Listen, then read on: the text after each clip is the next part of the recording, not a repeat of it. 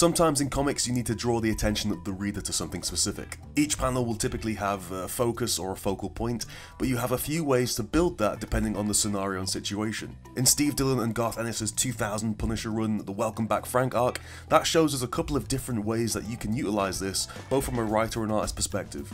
The inspiration was actually this panel from the second issue of the run, in which a character gets run over by this lorry, classic Ennis and Dillon. There's two things happening here primarily in terms of writing. There's the lorry, hinted at in the previous panel, running him over, and there's the shoe flying in the foreground. Together they show the character got run over by the lorry.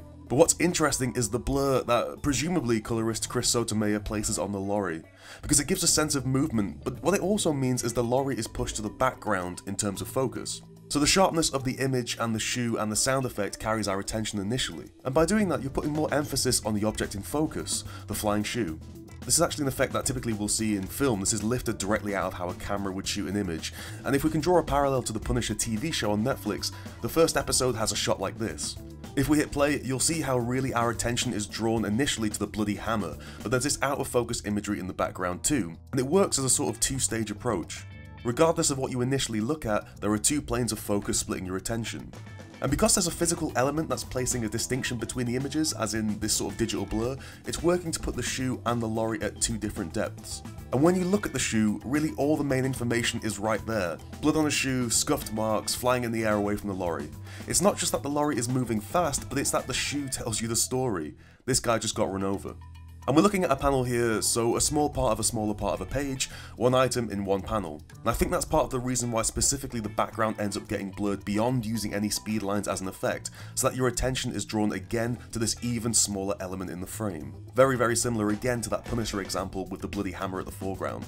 And by doing that, what they're doing is creating focus and attention on a specific item. And that can be really, really important and really useful when you're trying to get across a bit of context but also a bit of story and force a reader to look at something within the context of a wider scene. Again, such as how it works on that Punisher TV example. But it's not the only way, and indeed it's not the only way the team do it in this series. That example looks at focus in a single panel, but let's take a look at that focus on a larger scale.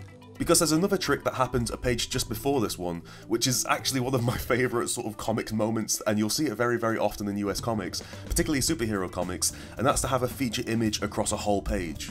Typically this is going to be a decision from the artist, but it's informed through the script and focal points.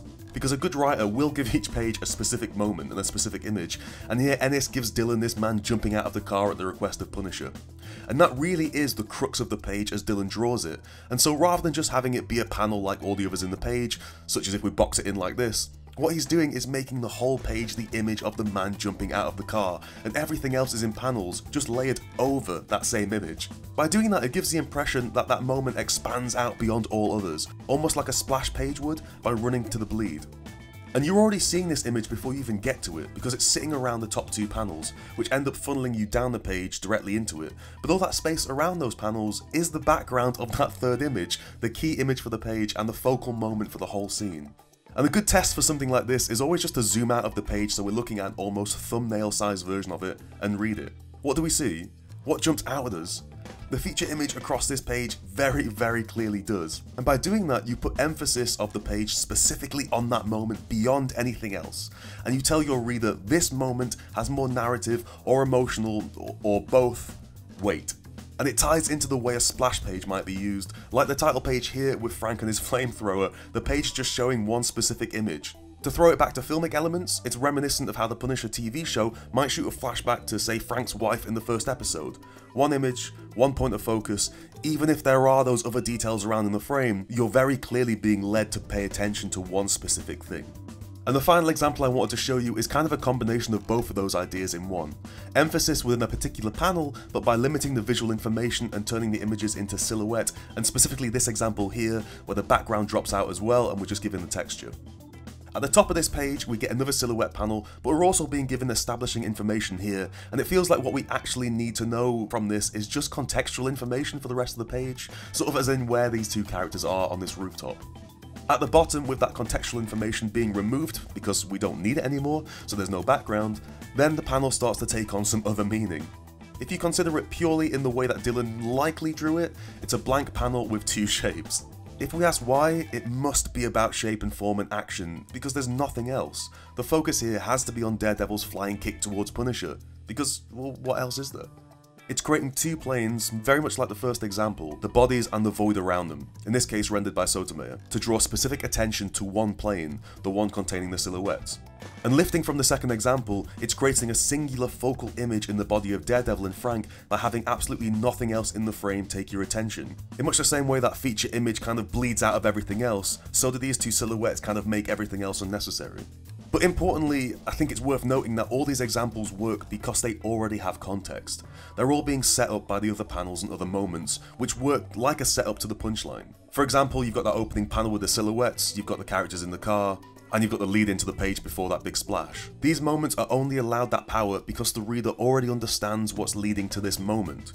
But Dillon, in his extremely clear and straightforward approach, as we've discussed before on the show, he shows once again why he was a master of visual storytelling.